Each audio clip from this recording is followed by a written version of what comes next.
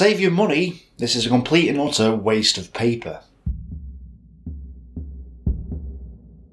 If this was a diary written at the time, I'd understand, but it's not. It's a memoir. And how useful is a memoir? Let's put it this way. Do you remember your last birthday? What did you have for breakfast on that birthday? Okay, and apart from happy birthday, what did your friends say to you?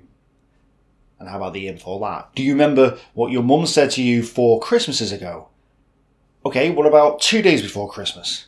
Do you remember what you watched on TV on the 27th of July 2008? The reality is that human memory is bad at remembering, even on important dates, and because of this, there is absolutely no way that Colonel Adam, 6th Army's adjutant, could possibly remember in detail the events he's describing. Because he's not describing events from a year ago, or the year before that. He's describing events from 20 years prior. He wrote this in 1965, the original German version.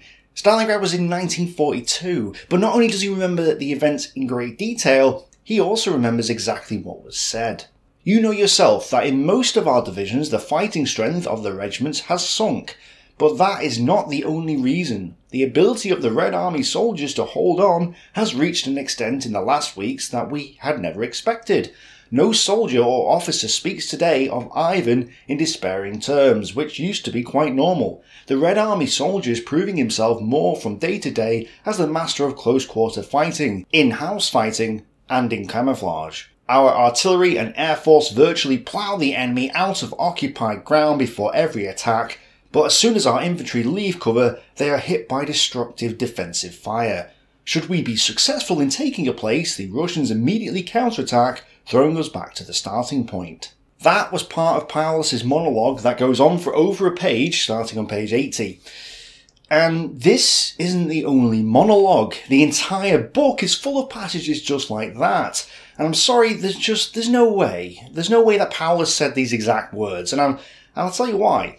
The Germans were advancing. They only stopped advancing when the encirclement began.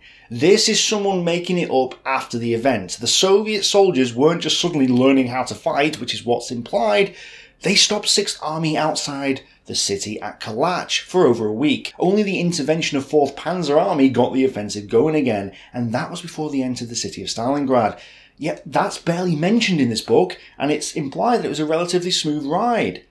But that's not what happened. This book is fiction. It is not reliable at all, and it's the same with any memoir that relies on memory, which is the definition of it. Manstein's memoirs, Guderian's memoirs, from the point of view of academic history, they're not reliable. Diaries are better, still biased and whatnot, but at least you know that the memories are fresh.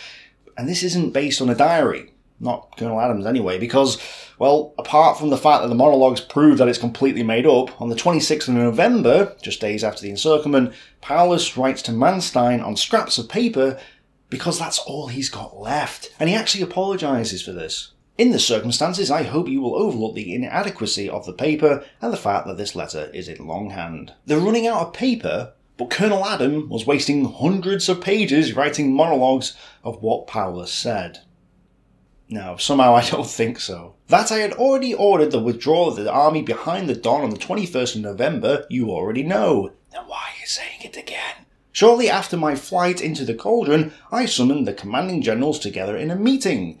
In full agreement with them, I repeated our conclusions on the 22nd of November and several times in subsequent days to the Army High Command. The orders for the breakout were to be issued early on the 24th of November. There was nothing else to do, but in a conference with Hitler, Goering said that he was in a position to supply the 6th Army by air. Consequently, the Fuhrer decided to turn down my request. No, apart from the fact that we've already proven that Goering didn't persuade Hitler, it's quite clear that Colonel Adam is going along with what other generals wrote after the war. And this book is rubbish. Don't consider buying this book. I would not want anyone to get the wrong idea about what happened at Stalingrad, and this book will lead you to the wrong conclusions. So unless you specifically want Colonel Adams' post-war opinion on what he thinks happened, and a lot of fictional monologues, then, well, you have zero reason to buy this book. Save your money and go buy something else. These videos would not be possible without my patrons, who are helping me gather the books I need for my documentaries, as well as other history-related videos. like this one. Your support is vital, so please consider supporting me and make these videos as good as they can be. Thank you to my patrons. As always, you guys are awesome. And thanks for watching, everyone. Bye for now.